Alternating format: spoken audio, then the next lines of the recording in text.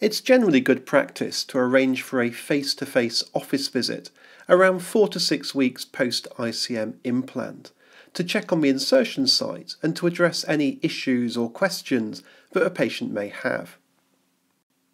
To download data from an ICM at an office visit, a standard device programmer can be used in the same way that you might interrogate a permanent pacemaker. To interrogate an ICM using a programmer, place the programmer head over the device and follow the on-screen instructions once the device has been identified. The programmer can be used to download ECG recordings and also to change settings on the device to optimize its function. Some manufacturers also support device interrogation and programming via a tablet-based application.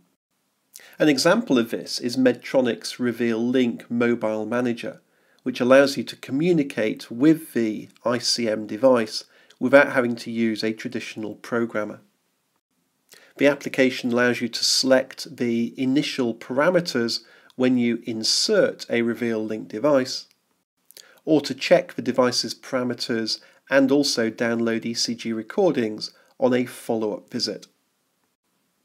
Whether you use a programmer or a tablet-based application, you can check the ECG quality and ensure that the ICM device is sensing R waves correctly.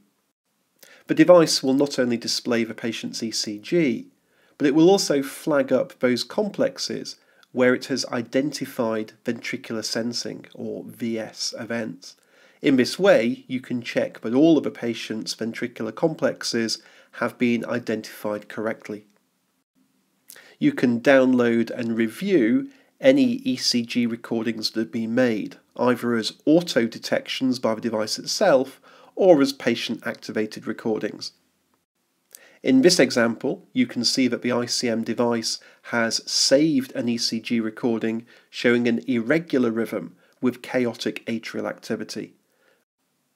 This is an episode of atrial fibrillation that the ICM device has correctly identified, automatically saving the ECG for subsequent review by the clinician. Don't forget to check the device's battery status to ensure that the ICM has sufficient battery longevity to last until the next scheduled review visit. At each device review, you can adjust the recording parameters according to requirements. You should aim to make the best use of the available device storage to maximise the chances of capturing the data that you need. You can set the type of arrhythmia events that the device will detect, and the upper and lower limits for the heart rate that will be detected as tachy or brady episodes. You can also determine how long an episode has to last for before the device will recognise it as an arrhythmia. You can set how long patient-activated recordings will last for, and once you're happy, you can save all of these settings to the ICM device. Remember that each manufacturer's ICM device will be slightly different, so it's important to familiarise yourself with a relevant manual for the device that you will be using.